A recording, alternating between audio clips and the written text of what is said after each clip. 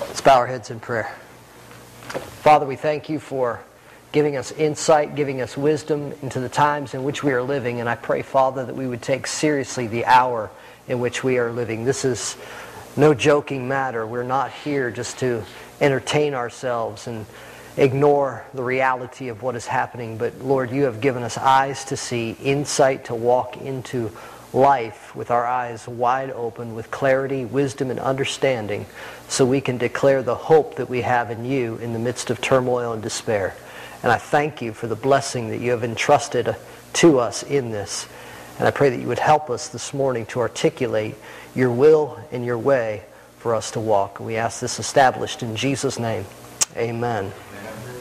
How's Tammy? Tammy is doing quite well. Through this device, we can FaceTime one another. I can see her face, and we can talk back and forth on our phones through Wi-Fi. We don't even have to pay for it. The hotel has free Wi-Fi. Anywhere I go has Wi-Fi.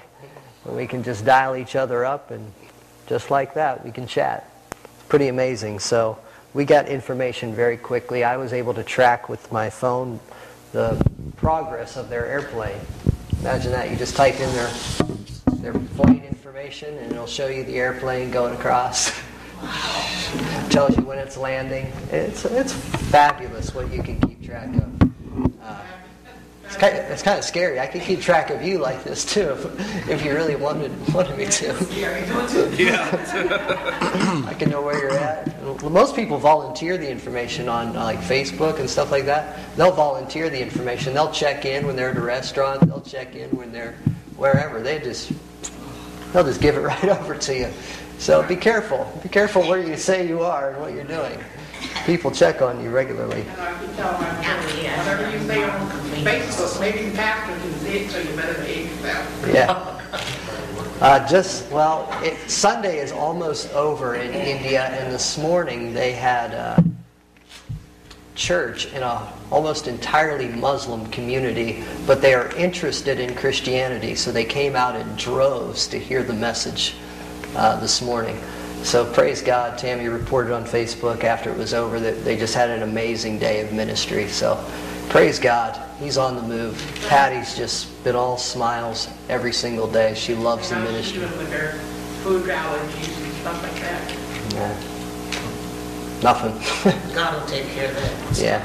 I haven't even heard not one thing. Although, you can be completely Western the whole time you're there. Especially if you stay in a hotel, which they are. They're staying in a hotel. You don't have to eat any Indian food at all if you don't want. You can eat all the American food that they serve up for you, because they have a tourism industry that wants to appeal to more Americans coming and spending their money. So if they serve up a good hotel room and a good meal that Americans enjoy. But if you want the real deal, just step right outside the hotel and you can have the real deal. So. Mm-hmm. Did you eat the Indian food? I ate it all. Yep. Was it hot? Yep. I couldn't eat it. Anything that got curry. Yep. It was spicy. Some things were more spicy than others. They have some bland foods, of course, like rice. If you just want to have bland rice and bread with butter, you can have that and drink hot tea, and you can have your complete meal like that if you want. But it's a place of great need. It's spiritually in great need. They have a lot of resources there, but they're spiritually in need. I can just say that. And that team is doing a good work there, so I thank God that they're there doing the work that they're doing. Next couple of days will just be jam-packed with more ministry.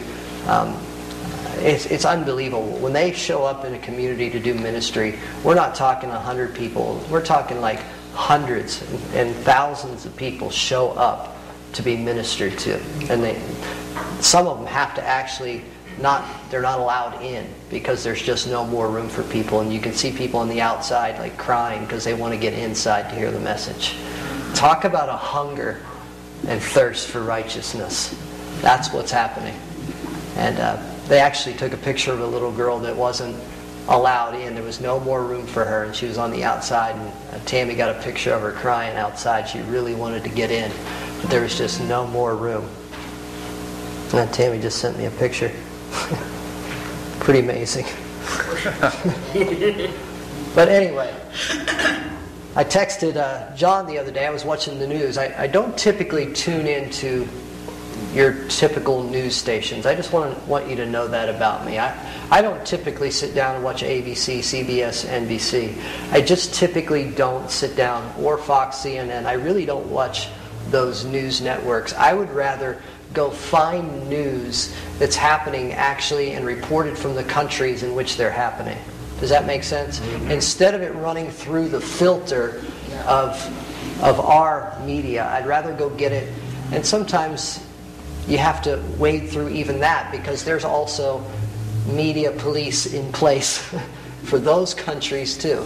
So you've got to remember, any news you get has already been pre-filtered for you, so certain information comes your way. So I flipped on the television the other night.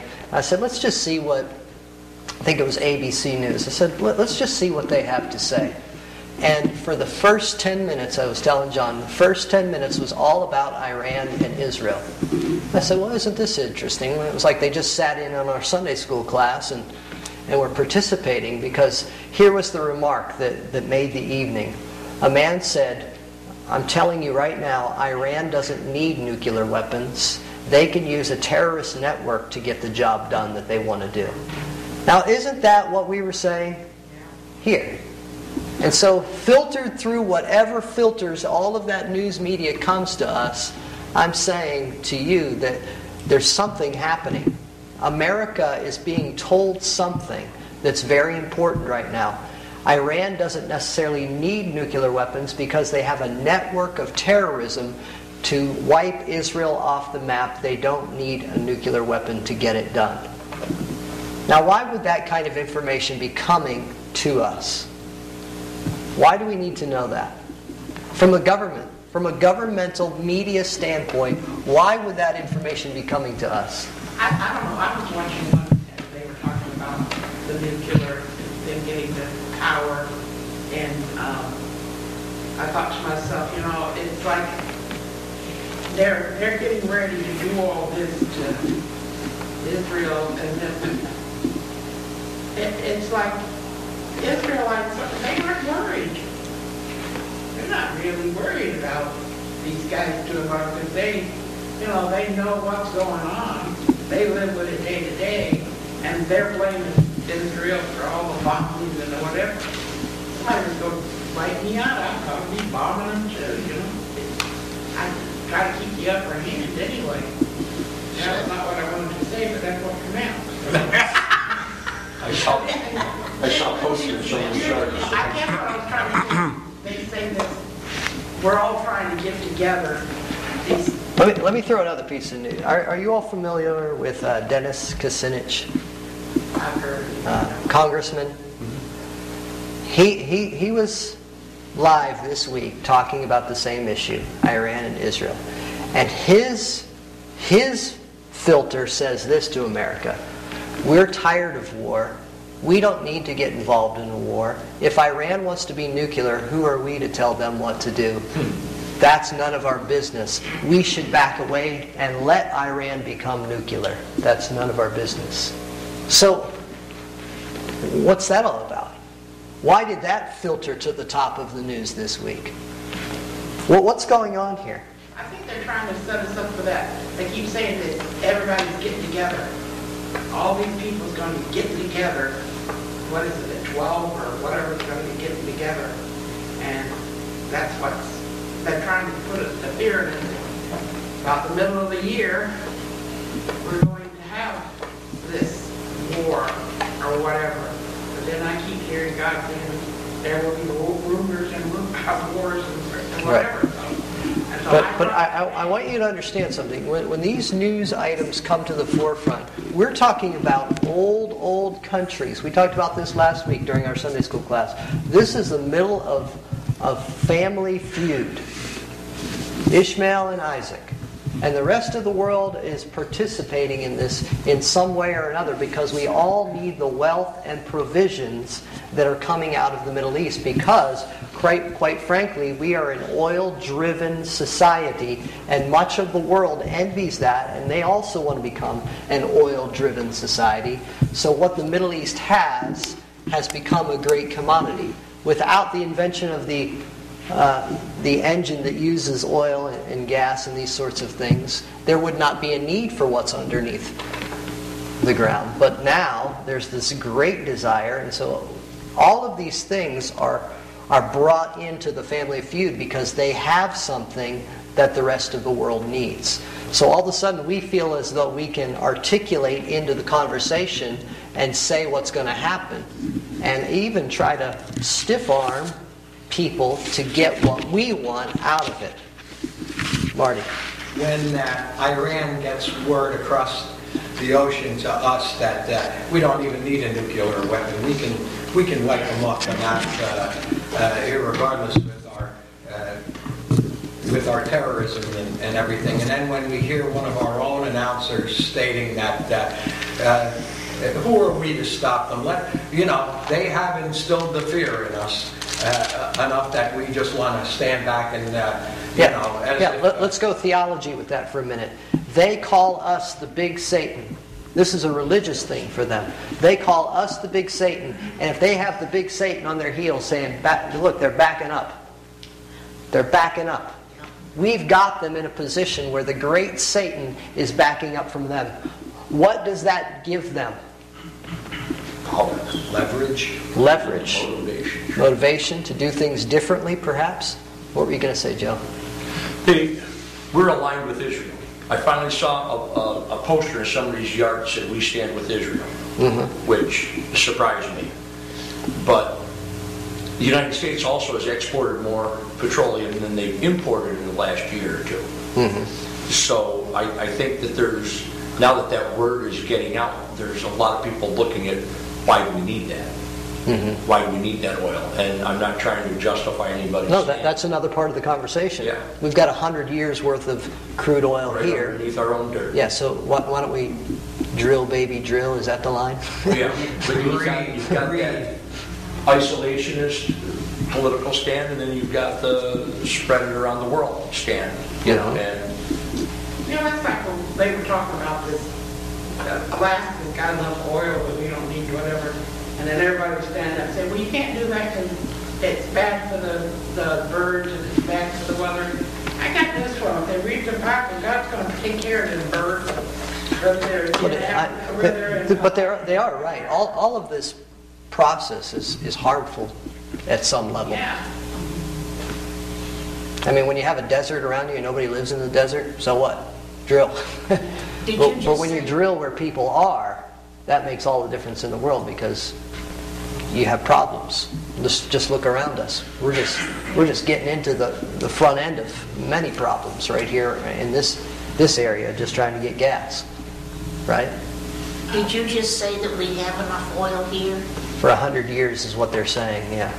Maybe they could find 50 years more somewhere in a pocket that we aren't aware of yet. But they'll start pumping it when the price goes high enough. It's supposed to be $5 a gallon for gas. Just like Romney said. He said, I'm for the rich, he said. I couldn't believe, I was in shock when I heard him say this on national TV. He said, I'm for the rich. He said, the poor already have enough loopholes in the system for themselves. I was shocked. I couldn't believe he said it, you know. Well, I do. Romney. yeah, I believe it. Were you going to say something, John? I was just going to say, no matter what happens, our country is a great country. We came in and nearly made the Indians extinct to take this land out because they were savages. They didn't have a piece of paper. So our government just about wiped them out. We moved in, took this land over. Who came in to stop us?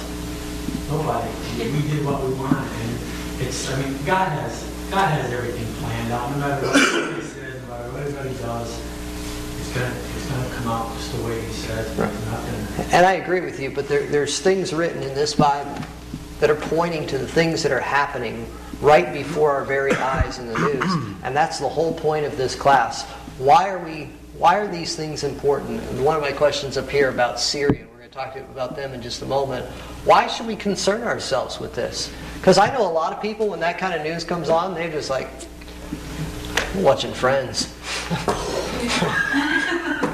Forget about this. But to me, I'm saying this is important. What's happening is very important. Don't turn off those news clips, even the ones that are being filtered to you through our media, because they want you to have certain information. That's why the media that comes to you.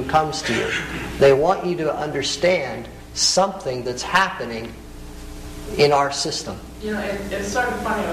The record on security in New York, Washington, and the Jewish areas. So that's like telling us too with all this. You know, that's another thing for us to be aware of, because why are they upping the security for the synagogues and all of that? So there's another flag. Yeah, well, we realize since 9/11 that buildings can be blown up in this country, quite simply. And so, yeah, there is heightened security around this. I heard somebody on TV, I went to station I was watching, but they said that people here think of 9/11, but they don't know that every day in this country that there is somebody trying to do something to either annihilate us or get into our system to where we will be so afraid we won't do anything.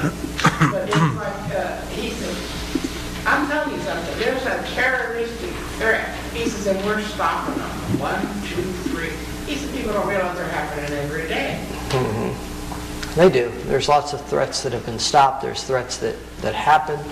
And we're going to talk about Syria in just a moment, but I want John to get into a news piece that talks about what we were just talking about.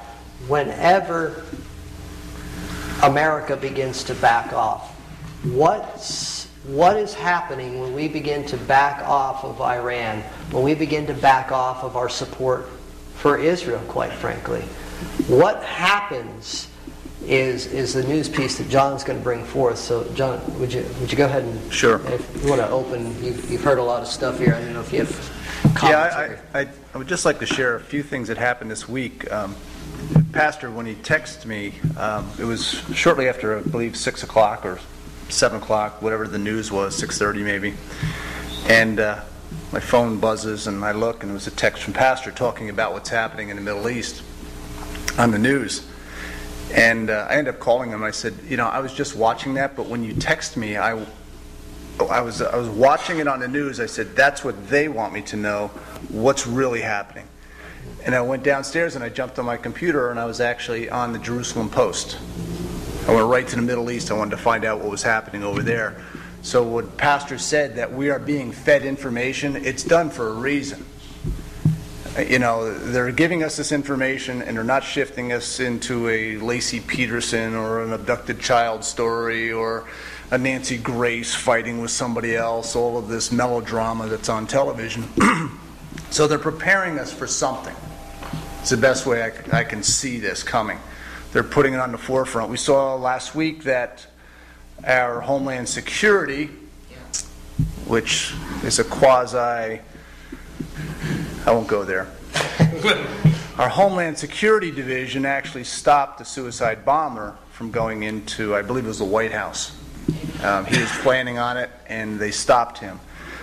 It's only a matter of time. They're broadcasting it to us. They're out there.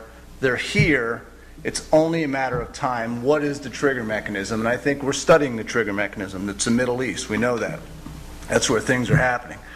But on Thursday, I had the opportunity, when I went to work, to ride for about 20 minutes with my boss. And we were going to pick up a car. So she was transporting me to pick up a car. And we weren't in the car for 3 minutes. And folks, I'm telling you, this is going to be happening to you. She said, I wonder what's happening in the Middle East. What's going on? What this battle's all about. I said, do you really want to know? And she looked at me and she said, yeah. I said, it's a family feud. And I went right back to what we had discussed on Sunday. And by the time she dropped me off, she said, how do you know these things? I said, it comes right out of the Bible. That's where it comes from. I said, it's just playing out today. She said some of those fables are so good.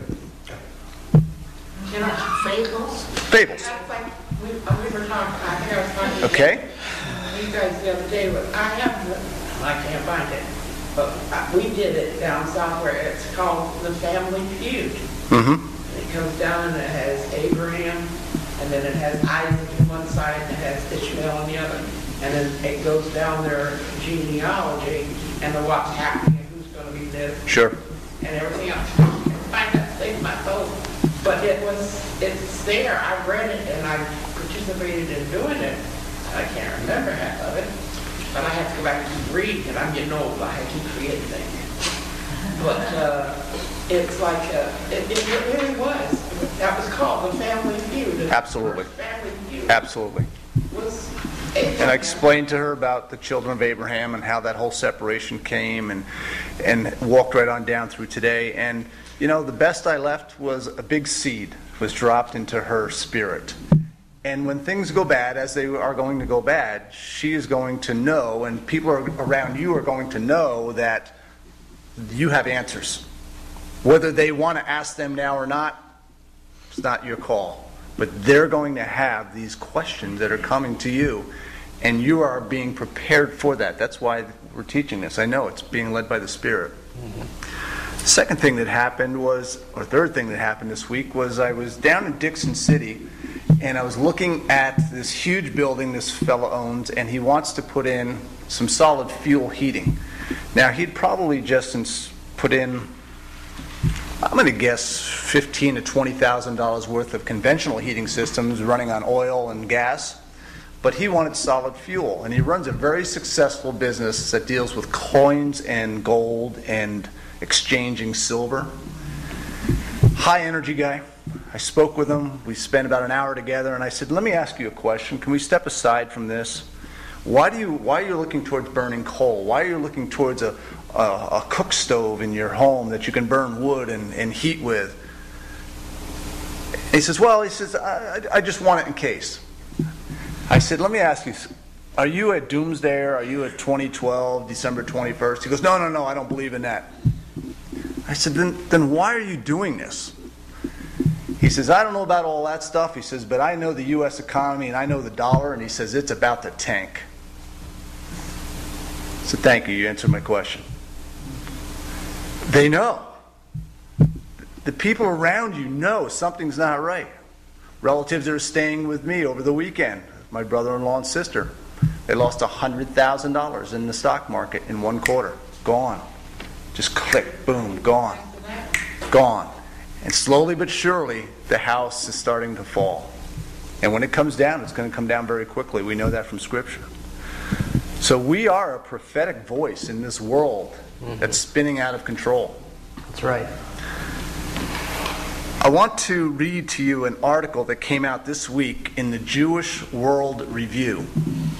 This is a newspaper and a author or a reporter that reports on things that are happening in the Middle East. You did not see this on Fox News. You did not see this on CBS. You did not see this in the secular news because they didn't want to feed it to you. Let me just read this to you. And it deals with the United States as well as Israel. It says, on Monday afternoon, the Palestinians destroyed officially whatever was left of the concept of a peace process with Israel. Anybody see that in the news? Watch. When the Palestinian Authority chairman and the Fatah leader Abbas signed a deal with Hamas, the terror master, in Qatar, the notion that there is a significant segment of Palestinian society that is not committed to the destruction of Israel was finally and truly sunk. Both the Obama administration and the European Union claim that the agreement is an internal Palestinian issue. The European Union actually welcomed the deal. As Foreign Policy Commissioner Catherine Ashton's spokesman put it, the European Union has consistently called for that's inside of, Palestinian reconciliation behind President Abbas as an important element for the unity of the future Palestinian state and for reaching a two-state solution between Israel and Palestine. The Israeli left, in other words, like the liberal left of Israel, was quick to blame the agreement on Prime Minister Benjamin Netanyahu. In an apparent bid to inject a bit of reality into the delusional discourse, Netanyahu condemned the pact. As he put it, quote, if Abbas moves to implement what was signed today, he will abandon the path of peace and join forces with the enemies of peace. Netanyahu added a personal appeal to his supposed partner in peace, saying, President Abbas, you can't have it both ways. It's either a pact with Hamas or peace with Israel. It's one or the other. Netanyahu's statement was a nice start, but it didn't go nearly far enough. In speaking as he did, Netanyahu obscured the fact that Abbas already made its choice. He has cast his lot and that of Fatah with Hamas. In doing so, Abbas once more exposed a dirty secret that everyone knows but no one likes to discuss. Fatah and Hamas share the same strategic goal of destroying Israel. One seemed to have this peace path, the other was terrorism. But now the peaceful side, if you will, has now joined with Hamas. Why are they taking this change? Why are they moving to the right, to the hard line, to destroy Israel's side instead of a peaceful coexistence? Let me ask you a question. It goes back many, many administrations in the United States government. Have we not tried to bring in a peace accord in the Middle East? And we saw the Middle East, certain factions of the Palestinians working with the United States and Camp David meetings and everybody trying to get together and singing Kumbaya, we can get along, right? Well, were they really ever after peace, do you believe? No. So what was happening? Why were they appeasing the United States, do you believe? If their total ideology was to go after and destroy Israel, the enemy, the occupiers, if you will, that should never have been brought back in 1948, if they're saying, well, let's do this in a peaceful way, why were they doing that? Do you have an idea? Delusion to keep us out of their work. Mm-hmm. Keep us happy so we don't go investigate what's really good. They're trying to keep the great Satan at bay, trying to appease us and keep us at arm's length in the Middle East. Watch this. Fatah is not a moderate force that accepts a peaceful resolution of the Palestinian conflict with Israel. It is a terrorist organization and a political warfare organization. And Fatah's strategic goal remains what it has been since it was founded in 1959, the obliteration of the Jewish state. In truth, Monday's agreement is nothing new. Fatah, which was the peaceful side, if you will, and Hamas, the terrorist side, have worked together since at least 1994. In November 1994, Hamas and Fatah signed an agreement in Cairo. The agreement set out each other's sphere of responsibility. Fatah would negotiate with Israel, and Hamas would attack Israel. That Cairo agreement was but the first in a line of agreements between the two groups. Each new agreement in turn reflected both their shared goal of destroying Israel and their changing tactical preferences. With the Muslim Brothers taking power in Egypt now, both men are far more powerful today than they ever were before.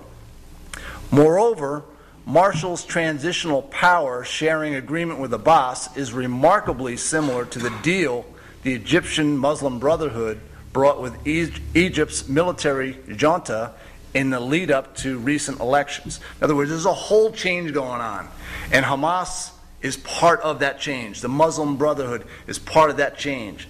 Up until recently, Egypt had signed a peace agreement with Israel. That's about to go on. The most troubling aspect, here we come to the United States, the most troubling aspect of Abbas's decision to turn to Hamas at this moment of weakness is what it says about the relative balance of regional forces.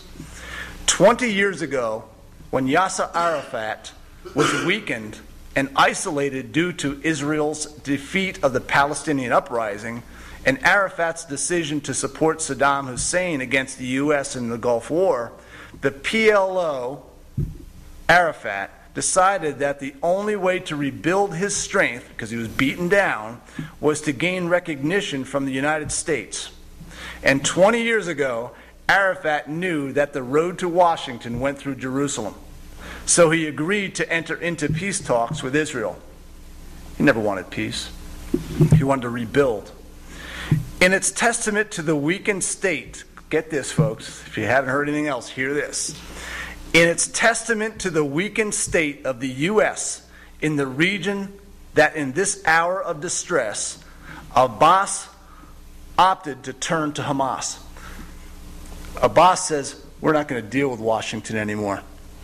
We're going to really now pull up our flag for what we really stand for, and that is the destruction of Israel. And we are going to team up with Hamas. Not only does this signify that Washington is no longer considered a serious power broker, it indicates that for weakened leaders, peace with Israel is a far less attractive option than peace with a jihadist.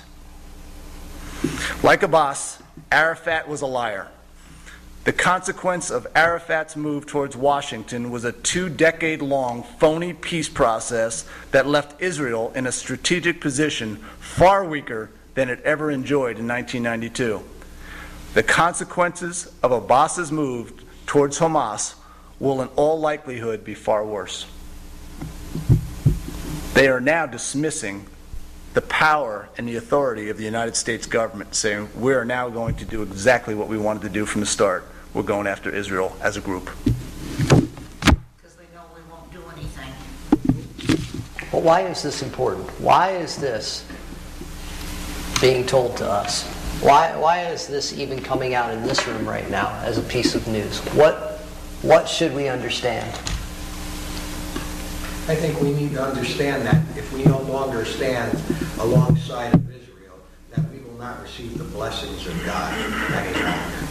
Well, yeah, there's two pieces to this, really. Psalm 83:4.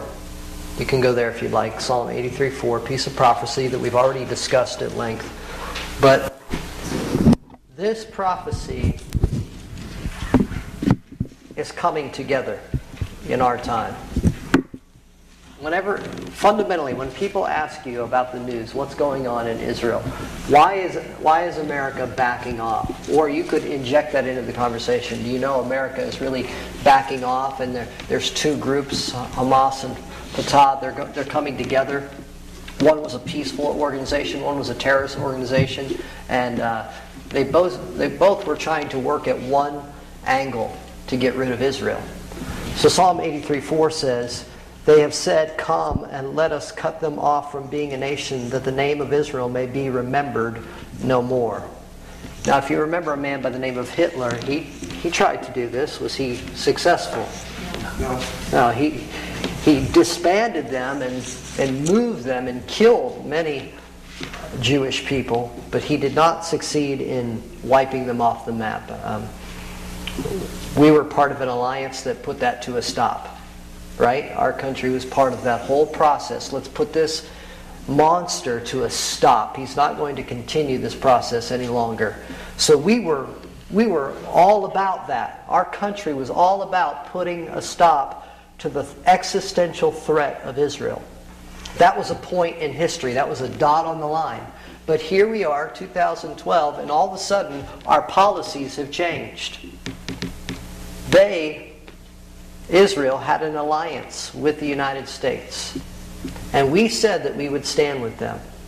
But we have seen that become a weary problem for us. Why? Because many Americans have seen our own soldiers lost in the Middle East, Afghanistan, Iraq, all of these things. And we have become so weary of war as a country, our deficit and our budget cuts are demanding that we cut back in the military, and all of a sudden we have no interest in fighting one more war. And then you have a congressman getting on the news and saying, you know what? Let them be. We've got our own problems. And as we back off, who gets a big smile on their face? Even the Arabs. Right. Those people that want Psalm 83:4 to become a reality. Come and let us cut them off from being a nation, that the name of Israel may be remembered no more. And what I'm trying to say to you in this room is, as you read this scripture and as you're watching the news, these things are becoming a cold reality right before our very eyes. That as we back up, we are exposing them to a threat, an existential threat of this a conspiracy of nations that are coming against Israel. And we are watching it happen, and we're watching it happen in news pieces like he said, this group is coming together, this group is coming together, this group is coming together. Someone says, hey, you know what, that threat of Iran, you don't have to even worry about them. They have enough influence with all of these other groups around the world that have a terroristic bent towards destroying Israel. Iran can call the shots from a theological standpoint and still wipe Israel off the map without ever lifting a finger to get it done. And that points to what John was saying last week. If you look at the nations that were lining up in Psalm 83:4, they didn't actually include Iran. But Iran is a piece of the puzzle that's talking in the background to make it all happen. Because they also agree with Psalm 83:4. Let's wipe Israel off the map. And so you say, wow, this is actually happening right before our very eyes. And try if you want. Call your congressman. I don't think you're going to get anywhere. These things are happening. They've already been set into motion. You can't stop them by politicking.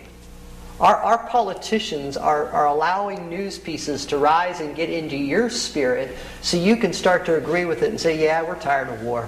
We have no business being over there.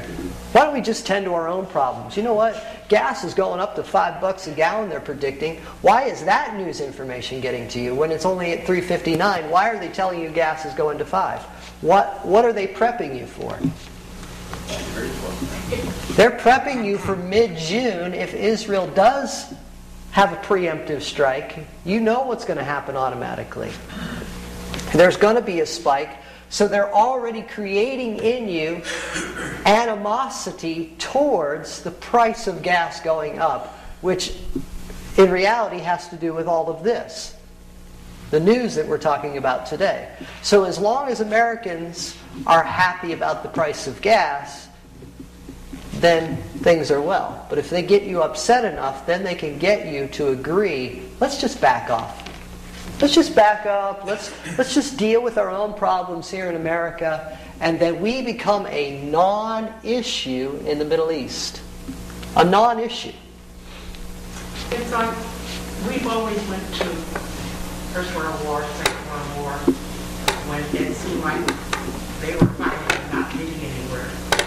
Called the good old Americans. We went over and we lost men, but we also seemed to be the conquering force.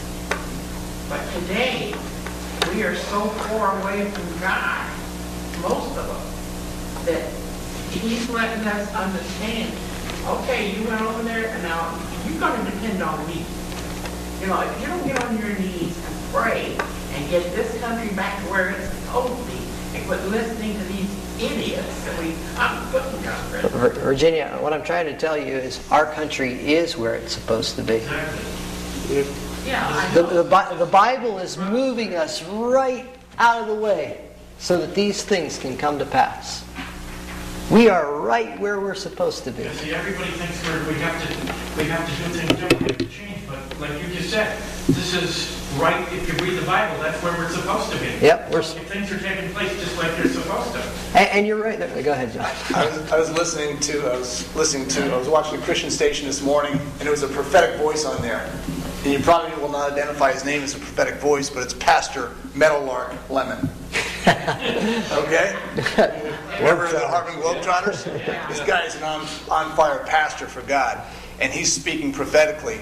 And he stopped and he says, let me point a finger to all you athletes out there, all of you in the NBA, all of you in NFL, all of you in professional sports that are making you millions of dollars. He said, it's coming down fast. You're going to have nothing at the end of this. He said, if you don't grab onto Christ, you're going to have nothing at the end of this. I'm like, yes! It's true. It's true. I've been watching. Sometimes I'll tune into sports, and I'm particularly interested in how many people are in the stands. And you're seeing more and more empty seats at the events. And I thought, it's starting to come down. And they're demanding more money. You'll see the athletes are demanding more money. That's what the NFL strike was all about. And you watch that in the NBA strike happen. You watch it happen then. They're trying to grab at all the money now and get a nice extended contract for 10, 15 years that they can work on.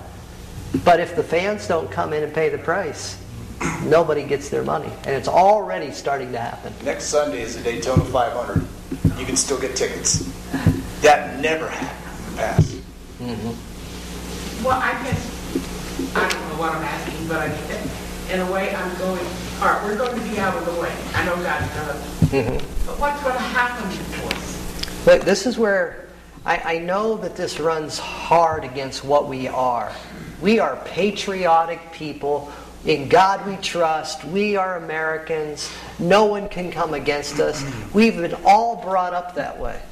But this is a time, and you're going to crucify me for this. This is time to let go of your American patriotism and hang on to the kingdom of God, because that's all we've got. But there are still people within the kingdom of God trying to hang on to American values. And at some point, it's like there's an old toy, Stretch Armstrong. You used to pull him, He was made out of like this gooey material. I know because I sliced him open and found out what was inside. But you could stretch this guy. And eventually, there was a point you couldn't stretch him anymore. And as long as American Christianity still tries to hang on to American patriotism, we're going to stretch to a point where you can't stretch anymore, and you're going to have to let go of one or the other. Some people will let go of the kingdom of God and go purely this direction, and some people will hang on to the kingdom of God and let go of all of that. Because at some point it breaks. There's nothing wrong with American patriotism, because our values were set on Christ. Right. That's right. These things. Right. But America is not that America any longer. But I keep thinking of all the people that do believe in Christ and are Christians in America. Mm-hmm. I think we're the most God-fearing nation there is. Right, but it's time to come back to God-fearing Book of Acts, preach that gospel, and let go and say, you know what? Let's pursue what God wants. We don't care. As a nation. As a nation. Mm-hmm. I agree with you. There's something else I wonder about. You said that, that we're right where God wants us. God is telling us what is going to happen because He foresees the beginning and the end. Uh-huh. God didn't want people to turn against Israel, I don't think. No, but there, if you read the prophecies of this book, there is no great Superman that sweeps in from the west and rescues. In a moment, the prophecy is that God will do this work.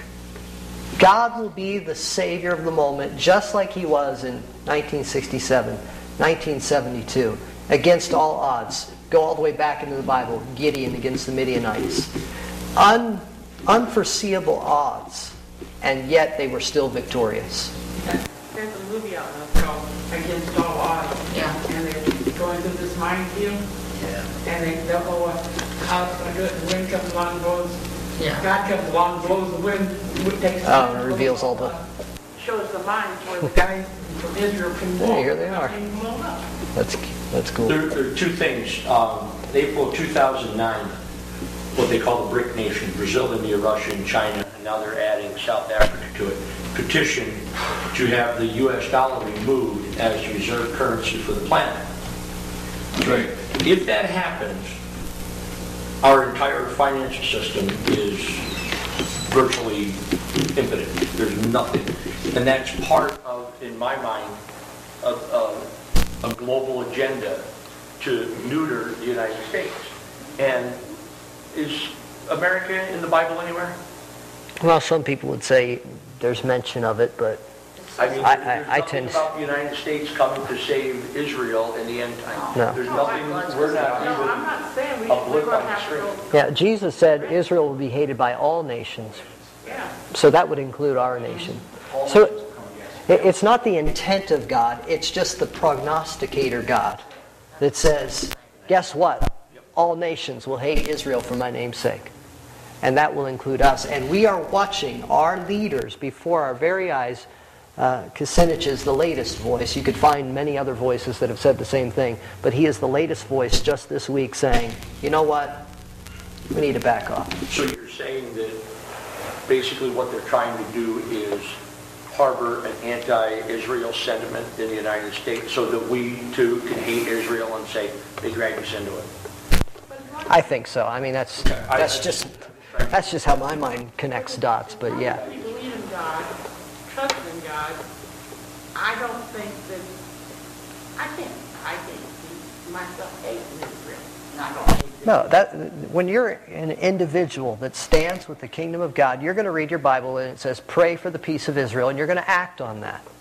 You're not going to have an anti-Semitic view. You're going to have a strong God-centered view that loves God's people. And even these people, Syria, Iraq, Iran, Afghanistan, Pakistan, we should love these people because they also need Christ. When they find their families dead in the streets, they cry too. You know? That's right. Exactly. That's right. But our leaders are not projecting what we believe. No, but they are our elected officials. And still, this goes back to what a democracy is. They represent. And this is what happens in the news. When they speak, they think around the world that they are speaking the views of all Americans. Because we live in a democracy and our leaders are supposed to speak for the people. So if we elect them and put them into office and they get on a microphone and start rattling these things off, these nations that are terrorists start to get that information and they say, huh, that's what America thinks. And they get a big smile on their face. Finally, there's a breakthrough here.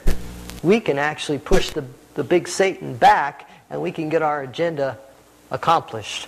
Psalm 83:4. And I'm saying, hold on to your hats. It's happening at a rapid pace. You drew some stuff up there. You said that just a few minutes ago that you were going to be crucified for what you said. Well, I'll be crucified on your right side. Okay, remember me when you give me.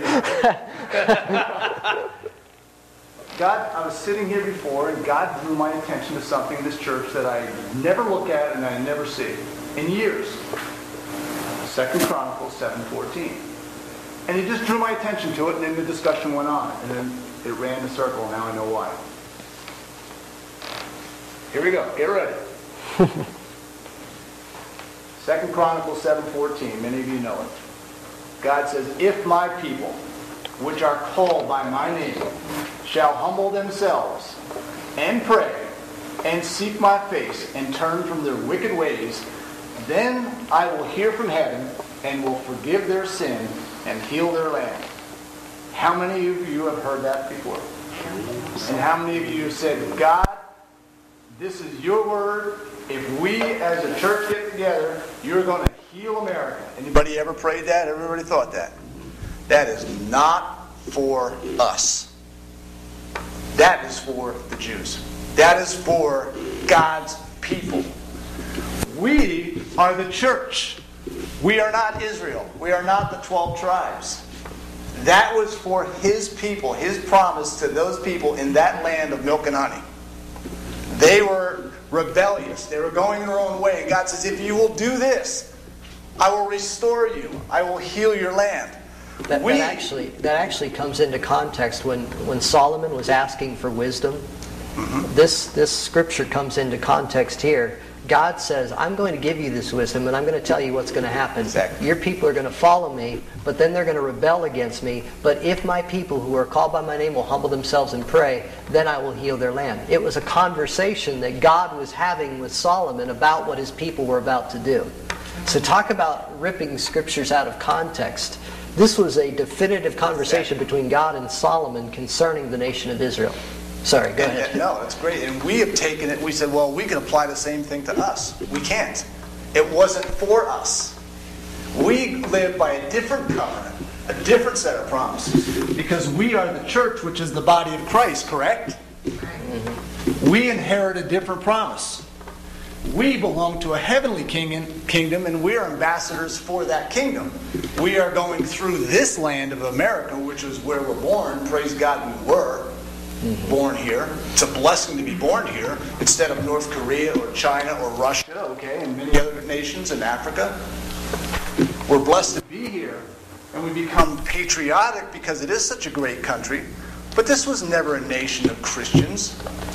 This was never a Christian nation. It was founded on Christian principles with a lot of Christians here. But what has happened to it? The whole thing has fallen apart. So if we were to pray that, Christians throughout the world would be trying to heal the whole world. This is my land. This is my land. This is my land. I live over here. I live in India. This is my land. God saying, no, that wasn't for you. You come from a heavenly kingdom, and you're ambassadors. You represent my kingdom in that foreign land that you are occupying right now. You are strangers. Yeah. What John is saying is we don't establish governments here.